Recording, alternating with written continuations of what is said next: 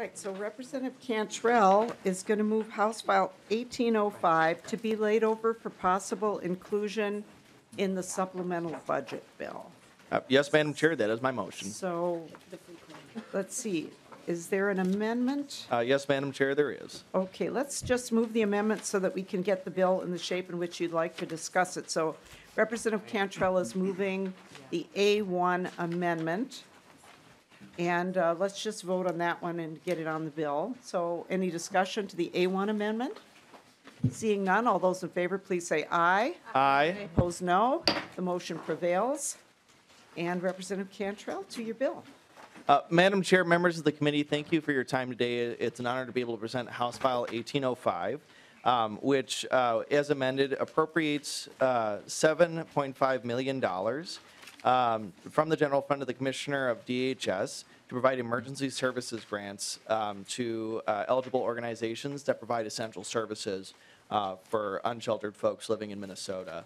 As we are now moving into one of our many seasons that are post-winter, I think it's appropriate to reflect on just how significant the danger is to unsheltered persons during the winter time in Minnesota. Last year, when I was presenting this bill, I think I talked about the family of five who had a 4 or 5 year old child who had to sleep in their vehicle in Burnsville under an overpass because of the lack of sufficient services in the South Metro, but really in the state as a whole.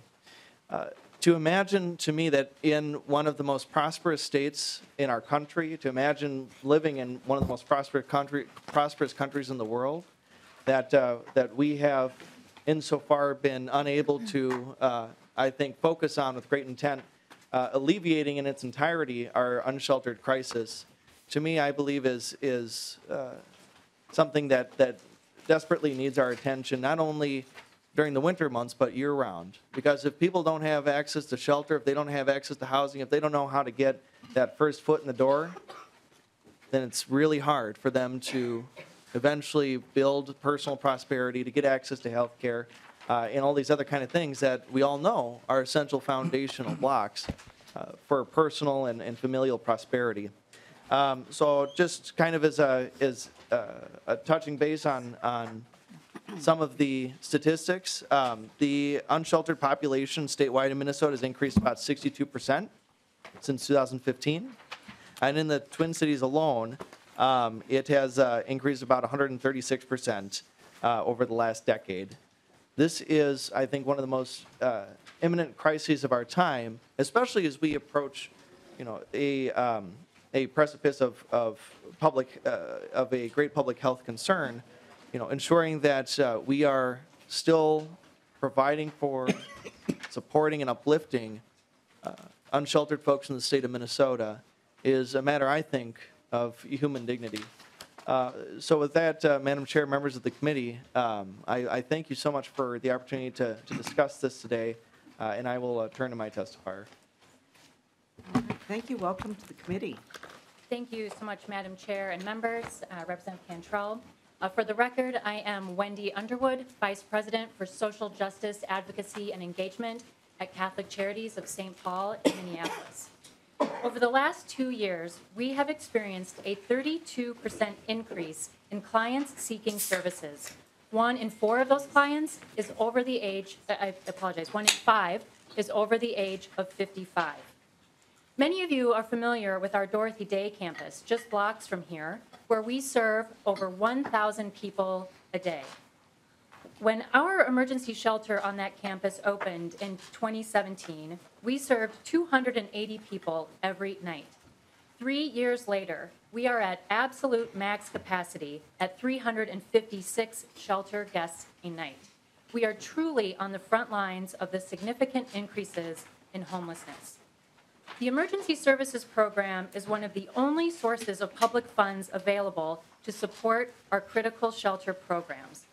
Last year, thanks to the support from Representative Cantrell and this committee, a one-time infusion of ESP dollars passed, and we were able to secure the last beds we needed at our shelter. Until then, our expanded capacity required people to stay on mats. I never say sleep. They're staying at that point. We also use the one-time funding for a temporary housing navigator to help with the increased amount of shelter guests. That position ends in June, while the number of people we serve is very unlikely to change. The second half of our campus, known as the Opportunity Center, is where meals are served, healthcare is provided, and case managers work with homeless clients to find housing and services. This site has also seen exponential growth, is recognized as a shelter program by the state, and is eligible for ESP, but there is no ESP available. Because of the lack of public resources, private funders and Catholic Charities Reserves are doing its very best, funding 95% of this facility. Now, a site providing workforce services, access to health care, and 3 meals a day would seem like a public service, but it is not publicly funded. The rapid increase in people needing help calls for more resources we cannot fund. We are stretched to the max.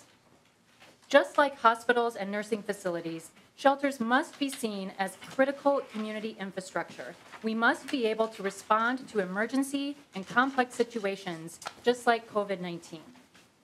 ESP helps us.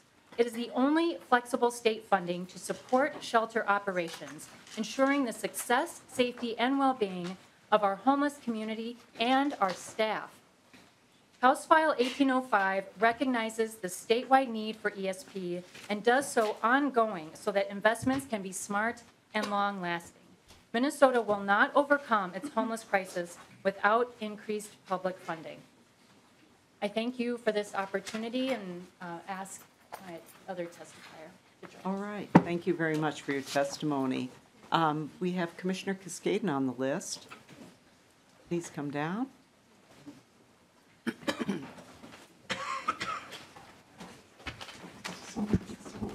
Welcome to the committee. Thank you, Madam Chair, members of the committee. My name is Sheila Cascaden. I am an Olmsted County Commissioner, but I am not here today representing the Olmsted County Board or the Association of Minnesota Counties. I'm really here because of the work that I have been doing in our community around homelessness and housing overall. So I just want to be clear with the chair especially that we don't have a county position on this bill.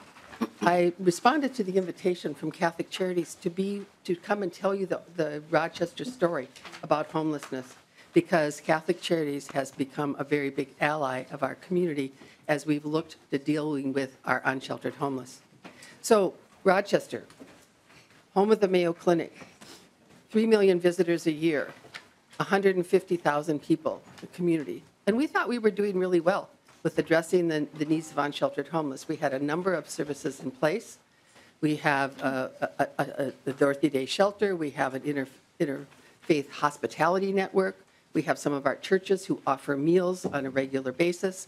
The Salvation Army offers kind of a day gatherings place. Our library is welcoming to people who are unsheltered homeless.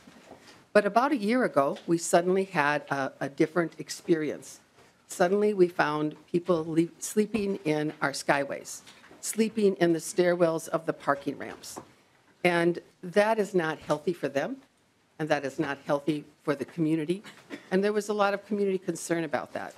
So we began about a year, well, a little over a year ago, saying, what can we learn? And we worked with the State Office of Homelessness Prevention, and we worked with Catholic Charities. We worked with the Salvation Army, and we have engaged the Corporation for Supportive Housing to help us do a long-term plan. Our most immediate thing was how would we have some sort of shelter ready for the winter of 2019 to 2020. And the county stepped up, and we made a facility available that the county owns and did $250,000 of remodeling to that facility this summer and fall. That was well after the allocation you made last year was already dispersed. Now we're looking at what do we need for in the long term. We believe that we need navigators who will work with those who are unsheltered in our community. We did a survey, a 3-day survey, not a point in time, a 3-day survey last fall, and identified about 130 individuals who were unsheltered at that point. We've succeeded in getting about 48 of them into housing, because that is our goal. Learning from Catholic Charities, our goal is to make any unsheltered situation for people temporary, one-time, and very brief. And so we've been working very hard to create housing alternatives, to put in place outreach staff, and yet as we do that, as we look to the future, how are we going to have are we going to have a year-round shelter? That's an open question for us. How are we going to finance the outreach staff that we need? And Catholic Charities of Winona, who came in and is operating that shelter that the county made available without charge, is spending about $25,000 a month to keep that shelter open from 9 p.m. till 7 a.m. And that's only started in December and will end at the end of April. So our story is like many communities. We are sort of caught unaware. We thought we were doing okay, but the unsheltered homeless were pretty much invisible to us till they made themselves visible in our skyways, and until there were many more of them. So we're having conversations with our major medical providers. Do we need a medical respite kind of option? They have been there. They have helped fund Catholic Charities services, but how long and how much can we rely on philanthropy alone? And isn't this a public health, public concern for the state of Minnesota? And so I'm here today to say, I think that due consideration to this request, Representative Cantrell's bill, I hope that you will take active consideration. I know you have tough budget targets, but we can't have people in the underpasses, in encampments, in the skyways, in unprotected situations. So how can we work together, the private sector, with donations, philanthropy, as Catholic Charities has stepped in, and what's the role of government? It's going to take all three sectors' engagement to really address the needs of our currently unsheltered homeless and to work actively to prevent homelessness. All right. Well, thank you, Commissioner Castain, and I should say that she's my county commissioner. And vice versa, Madam Chair. And I'm her legislator, of course, that's how it works, so, yeah. And Madam Chair, if I And Ms. could- Underwood.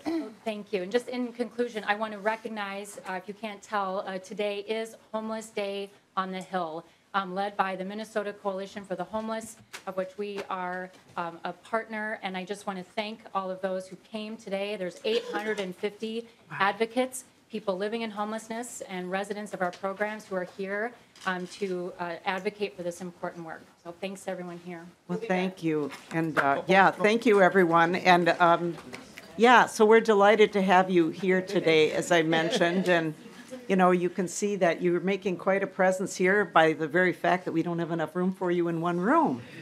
So it is really impressive to see your advocacy, and it really does make a difference when people show up for something that they care about. We're going to go to member questions. Representative Moran. I didn't know I was going to come so quickly.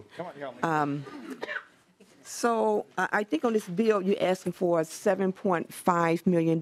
Can you talk about why $7.5 million? Ms. Underwood. Sure. Thank you, Madam Chair, Representative Moran. I can say that a couple of things. In 2019, when nonprofits and communities applied for ESP, there was just shy of $16 million in requests, and at the time, only $800,000 a year allocated.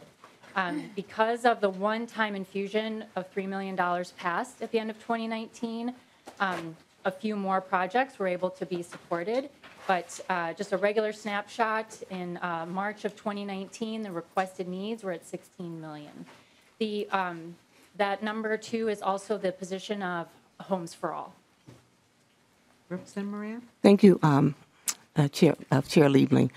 So this is an issue that's like really, really important to me, that I have worked on and believe in. And I was just looking through some of the documents that talks about the individuals, the unsheltered homeless, that has increased by 62%. The unsheltered population has increased by 136% in the Twin Cities, and Greater Minnesota by 32%. And it just goes on and on and on. And we know we have invested a lot of money in this over several sessions. And quite frankly, not enough to directly impact people's everyday lives for the unsheltered. And but this is having like a huge impact, not only individuals, but families. We have families who are living out in their cars. There are families. And the impact of that is that children are being removed from these families because they are homeless. That's a really big impact. And so, you know, as we look at the unsheltered and look at individuals, which all of this is important, but we find the families, the kids who are being removed from their homes are turning to youth who are homeless, so we have a very high youth homelessness, which one day, if we don't get this under control, will be adults who are homeless. And so we really need to go upstream and really do some really good really investment. I'm looking at this chart here that talks about the number of organizations over time that has been giving dollars. And I would say we are nickel and diming these organizations that really they cannot have an impact. And so if we're going to really make this a crisis that it is, we're going to do some real investment, you know, because a lot of times we're investing money in structural pieces and asking for affordable housing that is unaffordable. And, you know, I don't really know what's happening to that $500 million that we are investing when we could be touching like real people's lives and doing the work that Catholic Charities and so many other people are doing. But we are in a crisis, and, you know, 7.5 is a gentle ask, but it needs to be so much more than that. And so I'm hoping that we have some folks around the table come forth that is a part of Coalition for Homelessness to really speak on the behalf of all the families that we are seeing that are sleeping in their cars, whole families that are in tents, whole families that are having their kids removed from their homes and put into care because their families are not making enough money, cannot afford the rent, and it's really creating a crisis, not only here in the Twin Cities, but across the state of Minnesota. So, you know, you talked, Wendy, is there anything that you can see Catholic Charity doing around family homelessness? Thank you, Madam Chair and Representative Moran. Thank you so much for your words, and you are exactly right. I sadly want to share that a program we run in South Minneapolis called Hope Street for Youth. In 2019, we turned away over 1,000 youth over, like, if you add up all the nights where we just didn't have enough rooms to stay in, we turned away over 1,000 youth. We do run we run one family program in the Minneapolis-St. Paul area that is able to house 42 smaller families, and we're able to join the units for larger families. That again is shelter, and you'll see on the handout with the numbers, you can see then again how much the need is there and the balance of public and private support. And there's wonderful programs that do focus on families. Catholic Charities of St. Paul and Minneapolis has historically focused on single adults. Okay. Thank you. But thank you, Chair Liebman. And saying all that, just want to say thank you all for your advocacy, for showing up, and for Representative Cantrell for carrying this bill. Thank you. Thank you very much. And I want to ask if there's anyone else who wanted to testify on this bill. All right, not seeing anyone. Are there other questions from members? Representative Bierman. Thank you, Madam Chair. And thank you to everybody here coming up to the Capitol. I had a number of you in my office today, and we had a nice conversation. This issue is pervasive across the state, and it's affecting every single committee that all of the legislators sit on. And so I think it's a really complex issue. You know, we had a meeting last night on ed policy about mental health of our children in schools, and homelessness plays a role into that. And healthcare, which you've mentioned, and housing, of course, in housing finance. That's what we talk about, is this issue. We need all of these supports of housing, healthcare, and education, which to me, it seems like when we have a homeless shelter in my community, that next step of the social services, the wraparound, helping the folks get their feet back on the ground and having that stability of housing is critical. But since it's such a complex issue and there's so many various organizations and streams of funding from the state and for this group or that group, what would you, Ms. Underwood, recommend as sort of the next essential critical steps that we as a legislature could do, other than obviously, definitely this financial support, which is a clear need to start? Small question, Ms. Underwood. Thank you, Madam Chair and Representative Bierman. I really appreciate you calling out the connectivity that is happening around the legislature and across our state agencies. I am grateful for that. We've been working really hard, chipping away at educating members and community on what is happening to the best of our ability to be able to understand it ourselves. And so to have it be a prominent issue this session in the last couple of years has been great. I will say, there's a lot to your question, and what I really recognize is how we are just clinging on to the tipping point. We are clinging. And the one-time funding last year that Representative Moran mentioned in your handouts, I want to reiterate that was one time, helped save a few more people, helped a few more people get through a few more months. You may recall there was a large $5 million private investment earlier this winter to help house more people temporarily, just like Commissioner Cascaden's story. And so I would say it's a commitment to recognizing the need longer term that ends in housing. All of this, we believe, starts and ends with housing. And while there's a lot of effort to build more, to recognize naturally affordable occurring, to be able to support more people at different income levels and different needs, that we also have to keep up what is the safety net. I mean, what is the base? So I guess to answer your question is we all have to do a lot at once right now to not crash over that tipping point. Representative Bierman. Madam Chair, Ms. Underwood, thank you very much for that response. I guess I want to leave a little bit of hope here. We were talking in my office earlier in the day about the fact that here in Minnesota, we have solved the homeless crisis before. Decades ago, it was a private-public partnership, and we got the job done.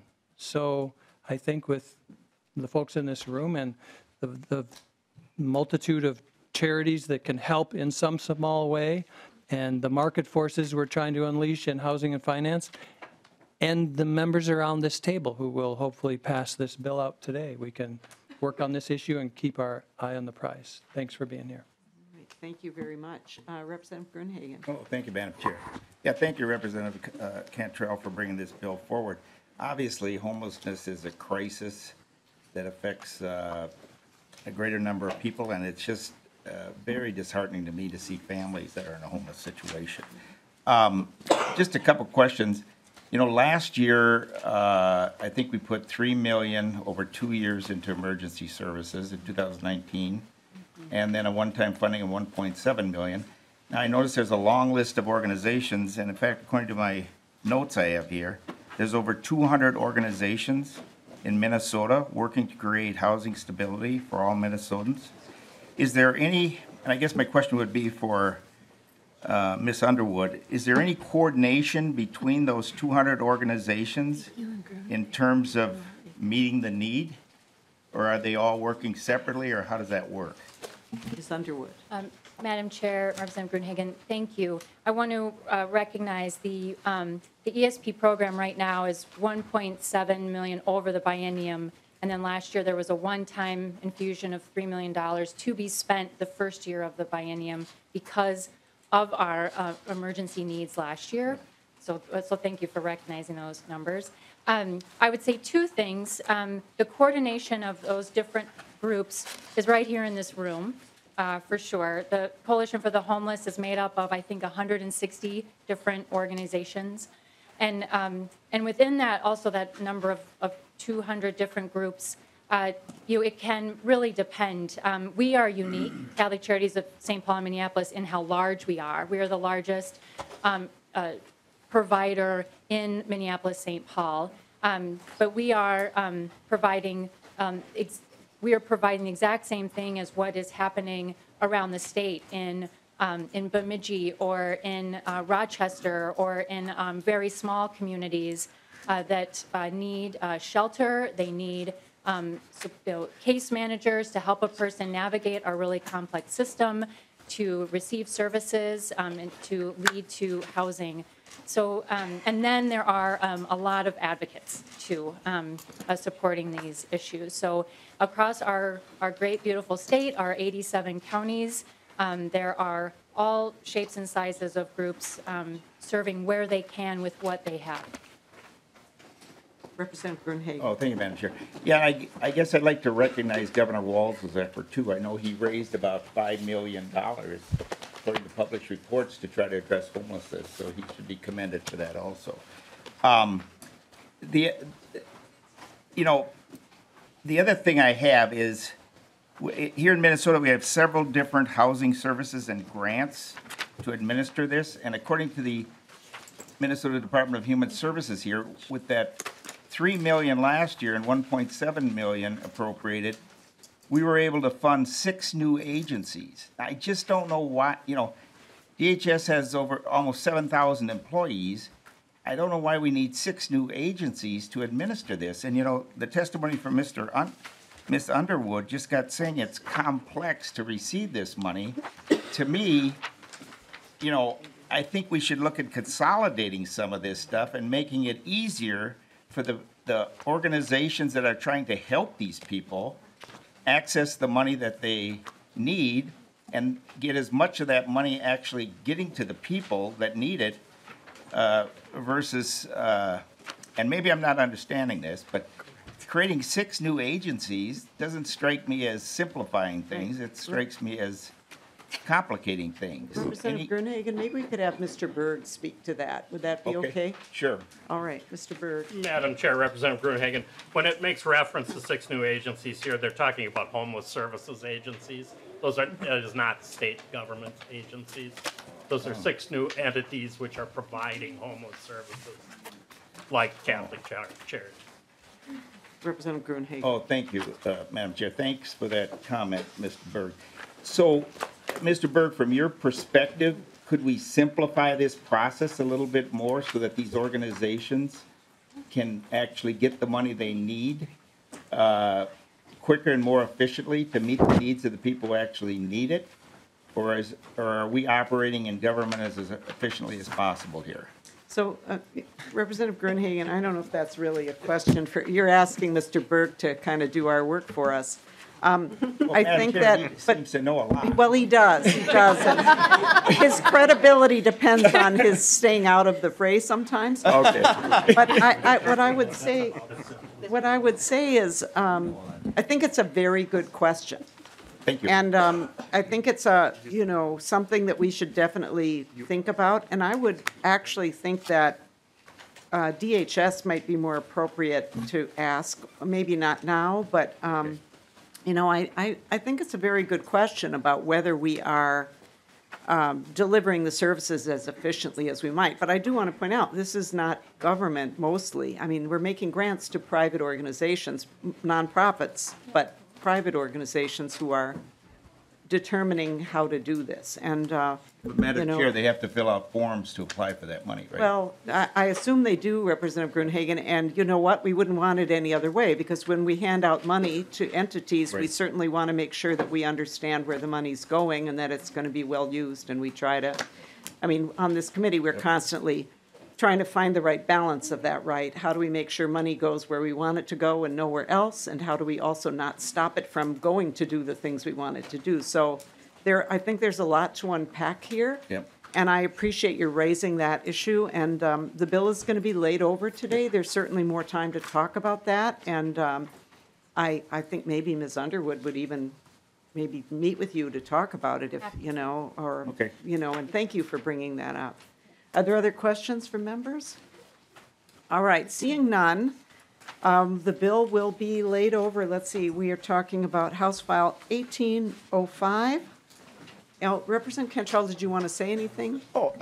Just very briefly, Madam Chair, I do appreciate you taking the time to hear this bill in our committee. I know that means a lot to myself and to all the advocates who are here today, and to all the advocates who weren't able to be here today because they're struggling in real time with the issues of unshelteredness. So I just wanted to thank you again, Madam Chair, for hearing this in your committee. I appreciate it.